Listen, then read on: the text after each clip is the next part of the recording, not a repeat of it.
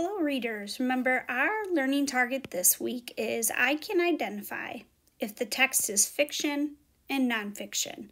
And readers, we do this by asking and thinking about what is the text really about? What is the title and the cover and the book blurb on the back? What does it give you or show you? What type of writing is it? A couple other things we pay attention to is what is the author's purpose of that text we're reading? How is it structured? And lastly, what different characteristics does the text have? Because all of these characteristics help for us to decide our purpose and what we're needing and wanting to read. So, as a reminder, remember fiction, we read it because the purpose is to entertain. It contains dialogue, which means conversation, and make-believe characters. It can be fantasy, historical, or realistic. Or there's nonfiction. And remember in yesterday's lesson, non is a prefix for not. So it actually says not fiction, meaning its purpose is to inform or to teach. So it is information that is real or true. It can give directions, the news, facts, or it could be about someone's life story. And yesterday I modeled these different characteristics. We talked about that there's two groups that our books could fall into. Our books could either be fiction or they could be nonfiction. And so some of those characteristics, fiction means they're not real. However, remember there are lots of stories that carry in our full realistic stories. And realistic fiction is still a type of fiction. Fiction also means that we read for entertainment. It has illustrations and drawings. It has story elements as its main structure, and it has to be read in sequential order. So what I hear is that fiction tells a story, and we have to read that story in order. Well, let's remind ourselves of nonfiction characteristics, which means it's real and factual. So when we think about real, we think about the real world. Not necessarily realistic, because nonfiction informational text is factual. It's 100% true. And no matter what resource we use or read, those facts would remain true with no matter which book we were to read. The purpose of nonfiction is for us to learn. And that's what that word over here, inform, means. The structure are text features like photos, charts, diagrams, and the glossary at the back. Then these text structures are different than the story elements. And the nice thing with nonfiction is we can sometimes read it out of order. And I like that that says sometimes, because a lot of informational nonfiction text, we could read it out of order. But if it's factual information telling a story, we know that when we read books that tell a story, we do have to read those in order for that to make sense. All right, so let's do a review. Let's practice. So let's see.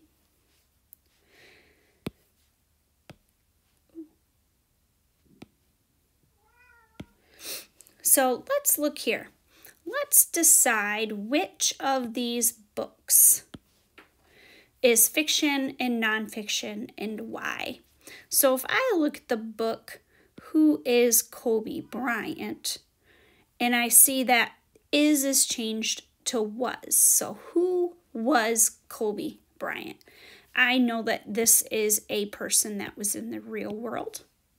And it's telling his story, which then we call that a biography, because somebody's writing about Kobe Bryant's life. So that would be factual information. And throughout the book, too, it talks about dates like 1963, the year 2010. All those dates are also another great example of nonfiction text. Let's look at the next book.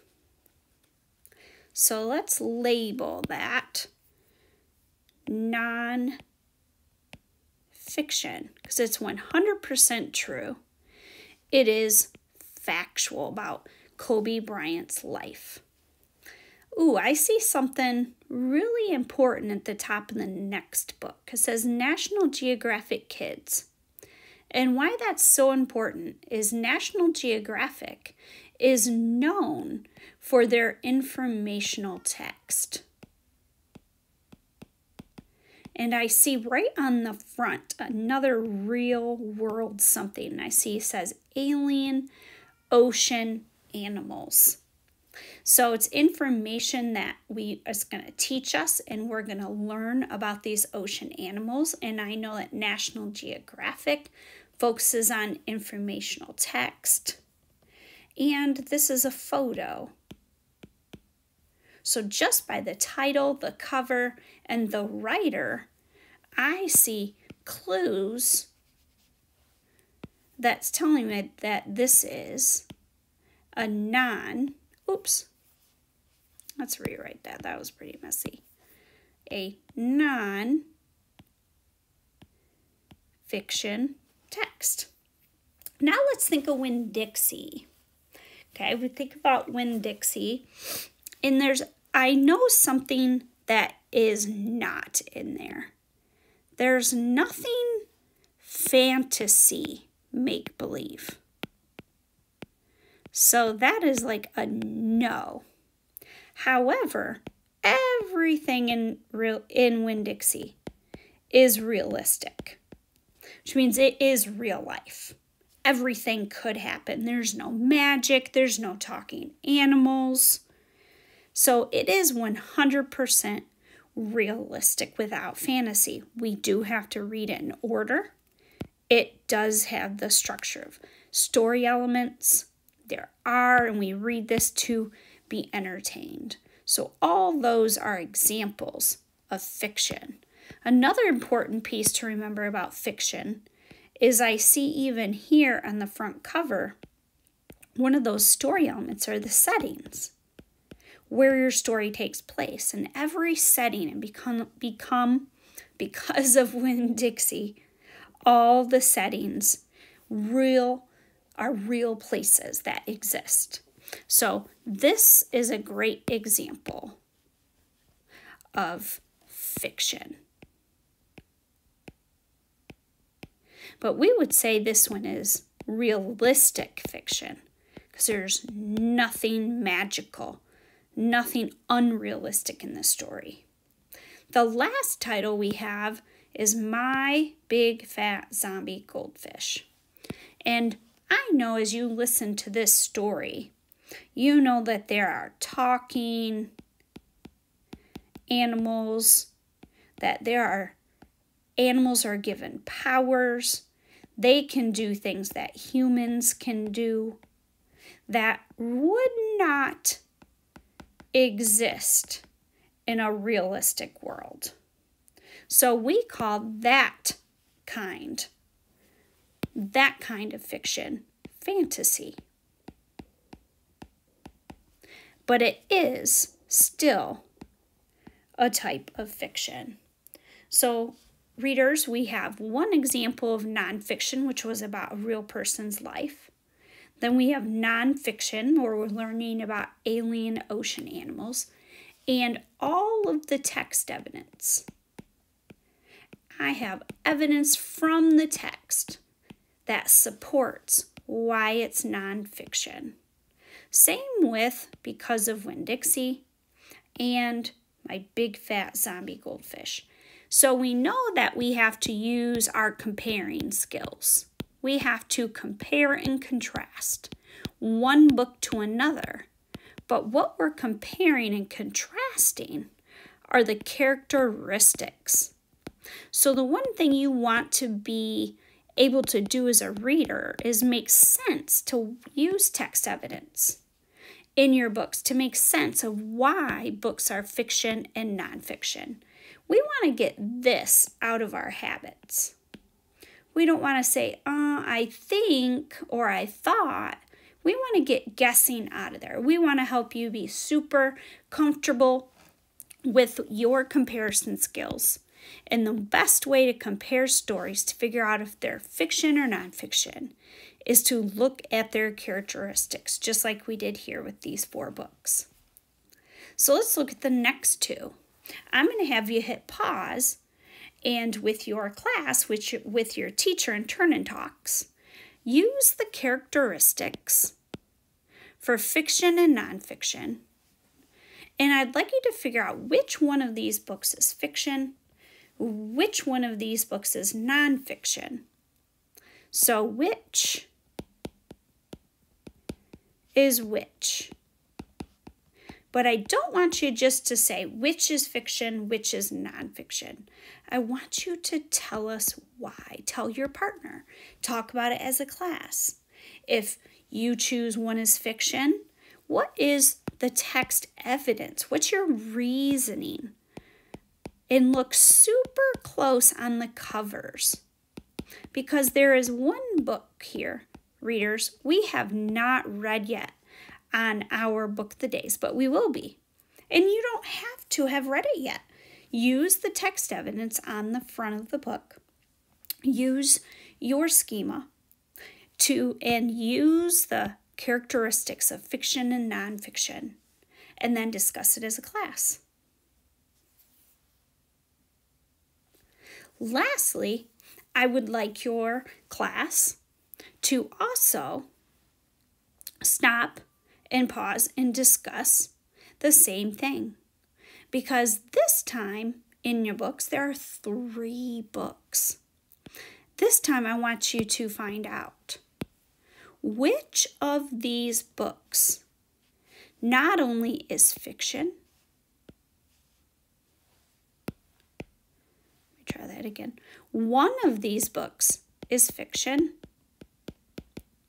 One of these books is both fiction and nonfiction, because nonfiction has fiction in it, right? So there's characteristics of both. And 3, there's one that is very clearly nonfiction. And when I say both, as a class, you're going to discuss, is there one? Is that book that is both? Is it more fiction or is it more nonfiction? Then together with your partner, you are going to do what we just did as a class. Together as partners, decide which one of these 3 is fiction. Which one of these 3 is both? It has strong fiction and nonfiction characteristics. And which one is very clearly nonfiction? Use the characteristics. Be ready to say why you think that. Where's your proof? What is your evidence? What is your characteristics? Good luck, readers. Now, lastly, readers, you will have your own activity to do. Your teacher did some. We worked together as a class with partners. And now you are going to do some comparing and contrasting on a separate activity on the next slide. Happy reading.